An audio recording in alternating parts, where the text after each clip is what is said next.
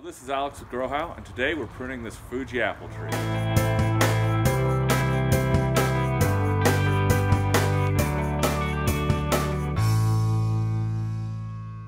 One of the big points that I really cover in my videos is pruning trees. It's extremely hard to show on video though, but this year I wanted to be able to see the whole process, and I've got some before and after shots I'm working with to show you what a tree does look like now, what it can look like, and talk about the process as we go. The first thing you need to remember when we're doing a prune is there's certain things that are more important. First thing is dead and diseased branches. If this tree has any fire blight, which I haven't noticed yet, so it shouldn't, that goes as a diseased branch. It shouldn't be an issue because I'm pretty sure I don't have it. But if there's any dead branches, they will go. Any branches that are rubbing. Now in an apple tree, this is always subjective. There's always branches rubbing in an apple tree. You have to get out the worst branches for rubbing, or the ones that you think will rub next year. But you're likely to never actually get them all out in an apple tree.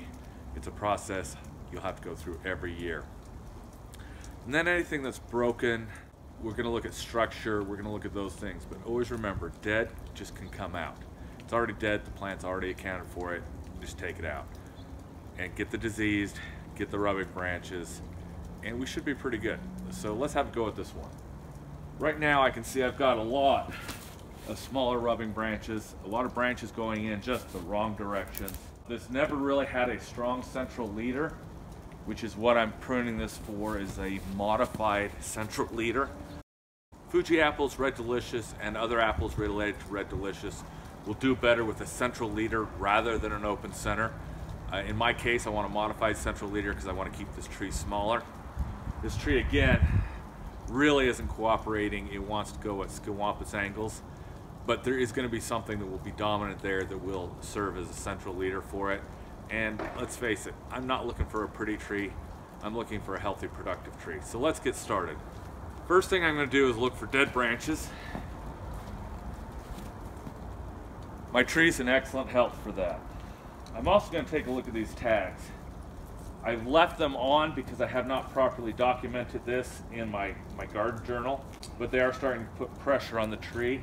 So I'm going to loosen those up, and later today, I really need to get this in my gardening journal. My tree is really good. There's nothing dead, there's nothing diseased, which is great. But I've got branches rubbing here. This branch is going to interfere with this branch no matter what I do. I've got inward growing branches that I don't want growing into the center of the tree. And since those are also my rubbing branches, I'm going to start on those first. But I should mention, all I'm using for this is a set of loppers and a set of clippers. I don't need a saw for a tree this size. Certainly not the branches that I'm removing today. So let's have a go at it. Let's get those inward ones going out or removed.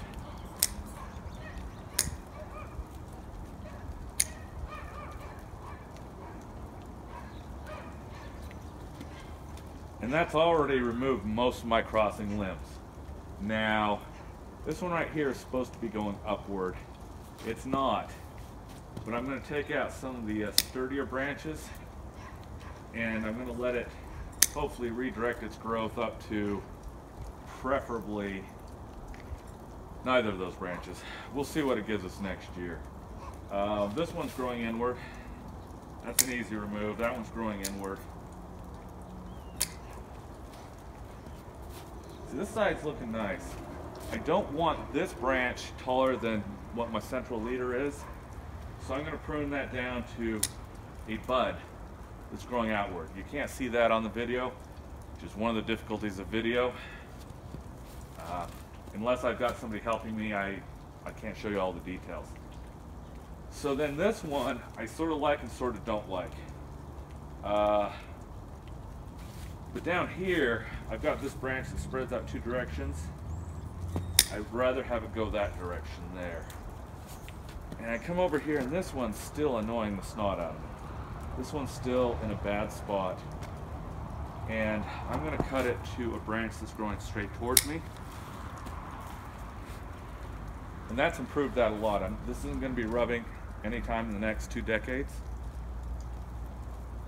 although that little branch can go off because it will. And I'm going to move my position. I'll see something from a different angle. I'm going to come over here. And you know, this branch is also starting to compete with what I want my central leader to be. Yet I've got this nice strong branch growing here.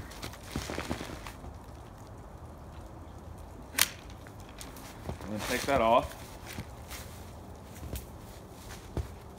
And that also opens up this tree a lot. I'm going to take that one out as well. Now this down here, I can either leave it or I can keep it. If I keep it, this is going to be a tree that fruits very low. I'm going to take the branch below it, but I think I'll leave this one for this year. I'm not sure I want to keep it. Now, one of the things we're trying to do is we're trying to get some balanced, even growth so that everything isn't competing. This branch right here may come out in a future year. I'm not worried about it right now. I come over here though, and these are going to compete with here. And so I'm going to go ahead, I'm going to cut that, and that's going to hopefully redirect my growth to this side right here towards the building, which is my weak side. I don't have as much growth here. That was partially on purpose. Now, I finally found a dead branch. The tip of this is dead. Got a good bud there, but I don't really need a branch there. And honestly, I don't need one on this side either. Now, I'm going to tell you, this tree doesn't look spectacular. It's gangly. I got it on a discount. That's why it's gangly. I took a weak tree from work when I worked in a nursery, and one that was going to be hard to sell, and I got a discount on it. There's an alternate way I could have done this. I could have bought this, I could have cut it all down about that high, and I could have seen what happens. And I have friends who do that. I like working with what I've got. These and this are also going to interfere. I've got a little bit of dead here, and these two branches are going to give me grief. They're poorly attached to each other. Now if I limit the growth on one side or eliminate it, then I'm more likely to have strength there. If this branch does really well, I'll remove this one next year. But you know what? It's always easy to remove something in the future. It's really hard to stick it back on. So for this year, I think I'm done. I like the growth here. This is going to be eventually some good fruiting wood through here. So I'm really happy to leave that. Judging from the size of buds, I may actually get some fruit this coming year. I may or may not allow it to live. There's your pruning a tree in a nutshell. It's very quick, fairly easy. And remember, when a tree is this size,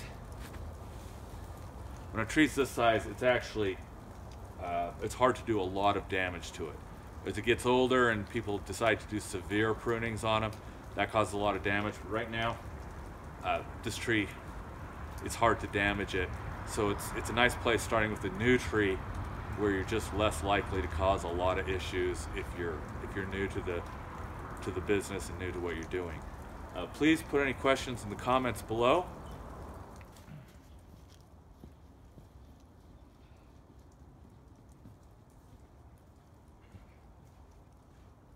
And here's the after shot. You'll notice there's a lot less density to the tree. And that openness is part of what I want. That openness allows air to get in, to create circulation. It helps eliminate fungus. And also you'll notice you're going to get more sunlight into the leaves you have. So the tree is going to get more energy per leaf than it would normally without pruning. And that's one thing we're looking for. Good fruit requires good energy production because that energy goes into the sugar. Please subscribe, hit the bell button if you want to hear more about gardening, pruning, and just living a good life. I put a lot of stuff into this channel that is a little bit eclectic, but it all matters, I think. Catch y'all later. Manana.